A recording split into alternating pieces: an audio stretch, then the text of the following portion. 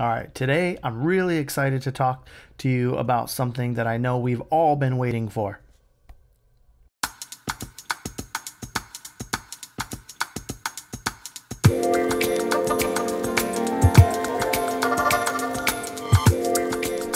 All right, all jokes aside, I know that talking about memory cards isn't very exciting, but if you're a digital photographer, there's only one thing almost just as important aside from your camera and lens, and it's your memory card, because without memory cards, we're not taking any pictures. So I want to talk to you a little bit about memory cards because recently I went to pick up some memory cards and it's amazing to me how many different types of memory cards are out there, different speeds and things like that. And so I wanted to kind of decode all of the little icons that you see on these memory cards and kind of give you an idea as to what they all mean, what types of cards there are, and maybe which one is the best one for you. So let's first start by talking about what are some of the different memory cards out there. So first of all, for most of us, there are three types of memory cards. We have CF cards, which stand for our compact flash cards. Those are the big, giant, bulky square cards that you see a lot of pro photographers or pro cameras taking these days. But more consumers, the average consumer at least, and the average consumer cameras take a second type of card, which is the SD card. And I did a little bit of digging to find out what the hell SD even meant, because in all honesty, I really didn't know. And SD stands for Secure Digital. And then you have the third option, which is the micro SD card, or the little mini SD cards that you see out there. A lot of people use those for things like GoPros or smaller cameras and things like that. So those are the three that we have at our disposal. Those are the ones that you're going to use most of the time. But aside from that, which are the best cards for you, and what the hell do all these other things mean?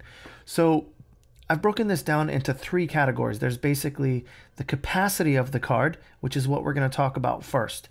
How much storage can your memory card hold? And this comes in a range of sizes. I remember 8 gigs was pretty popular, then 16 gig cards.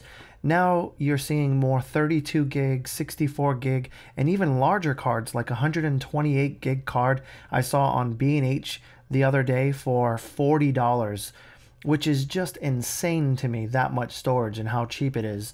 But on average, I mostly buy 32 to 64 gig cards. There's a couple of reasons for that. One reason is the smaller the card, usually the cheaper it is. The second reason is I don't want all of my pictures going onto one card. That's a little dangerous in my opinion because memory cards go bad.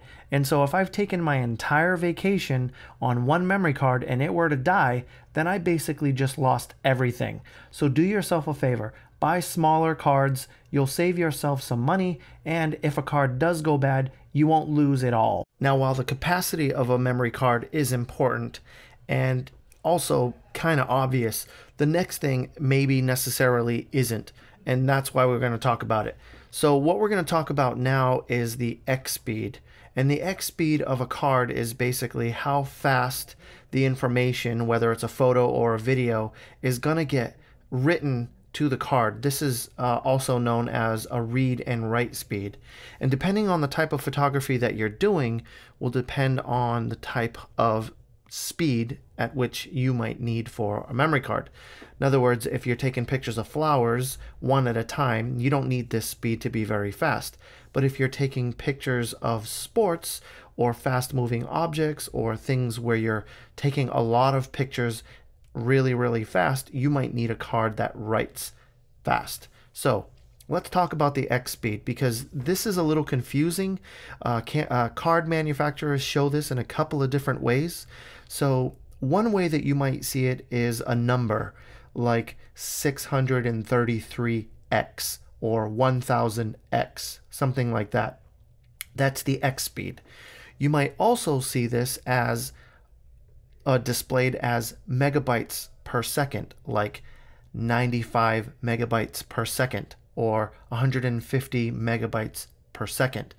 And even though the card manufacturer is showing one or the other, and some card manufacturers actually show both on their card just to confuse you even more, the numbers are the same.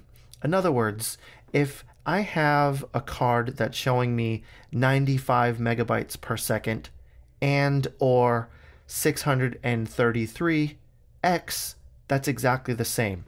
Now, I know that some of you techie left brain thinkers out there are already trying to figure out what the hell this even means. So I'm going to talk to you for a second.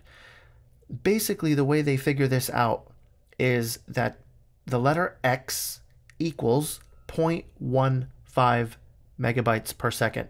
So if I take 633 multiplied by 0.15, then you get 94.95 megabytes per second. But 94.95 doesn't sound as sexy, so they basically just round it up to 95 megabytes per second.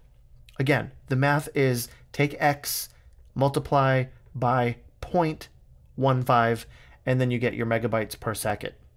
Now, I'm not a techie thinker, so all of that math is a little bit too I don't really want to get involved in that. I'm a right side thinker, right brain side thinker, and I like things a little bit more easy. So basically, X equals performance, okay? How the card is going to perform. The higher the number, the better the performance. Now that we've gotten that out of the way, let's talk about the next category, which is the speed class, which is different than the X speed. The speed class. Now, the speed class is actually broken down into two different types of icons that you'll see on the card. The first one is something that you will see, it kind of looks like a letter C or a half circle, and then you'll see a number on the inside of this icon. And basically, this is the minimum write performance for the card. And usually this is more dedicated towards video recording. And if you ever see the letter C with the number 10, 10 is the highest class or the fastest speed that is out there. So if you see the letter C with a 10, you know that that's going to be good. There are smaller number amounts, but the letter C, 10, is pretty common in most cards these days. The second type of speed class is actually something that you're going to see also a couple of different ways. It's either a UHS number or it's a letter U with a number. I'm going to talk about the UHS first.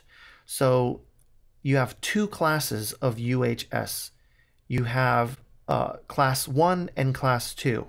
And basically the different classes relate to different megabyte speeds. So a UHS 1 is 104 megabytes per second speed. A UHS 2 equals 312 megabytes per second of write or minimum write performance on a card.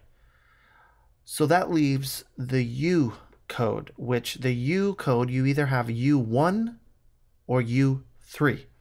And again, these are minimum write speeds.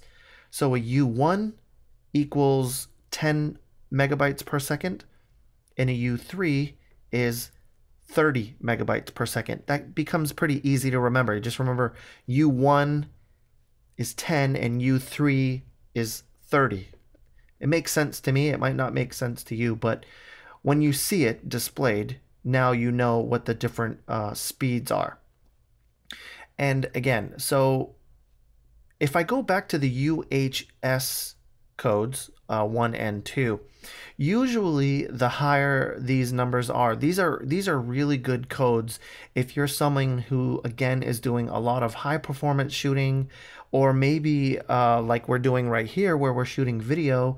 If you're shooting something that's higher than high definition or HD, like 4K video, a lot of cameras are doing now, you're going to need a card that actually can perform good when recording 4K video. So you're going to need a card that has a higher UHS code. Typically UHS 2, you're going to be just fine.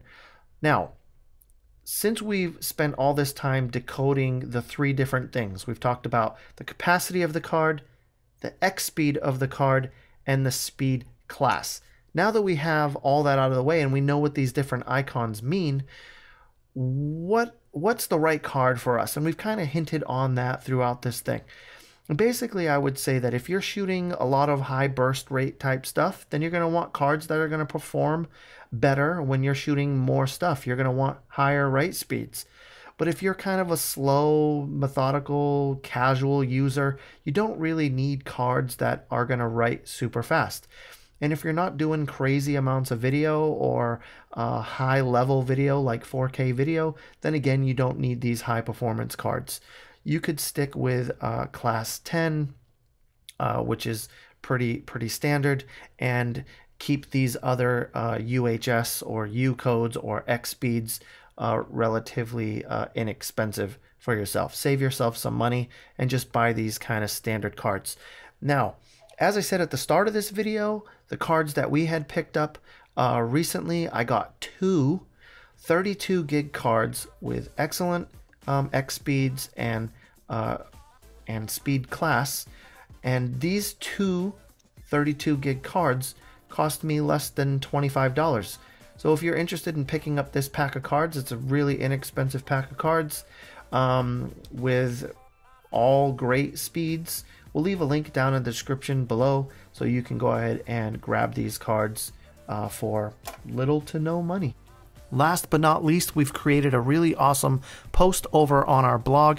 Check it out at photonerdsuniversity.com, where we've listed out all of the things we've talked about today in this video, as well as some other things that you could talk about, whether it's in relation to card readers or storage or how we keep track of these cards. All of that kind of stuff you can find in that blog post. So head on over to photonerdsuniversity.com and check it out.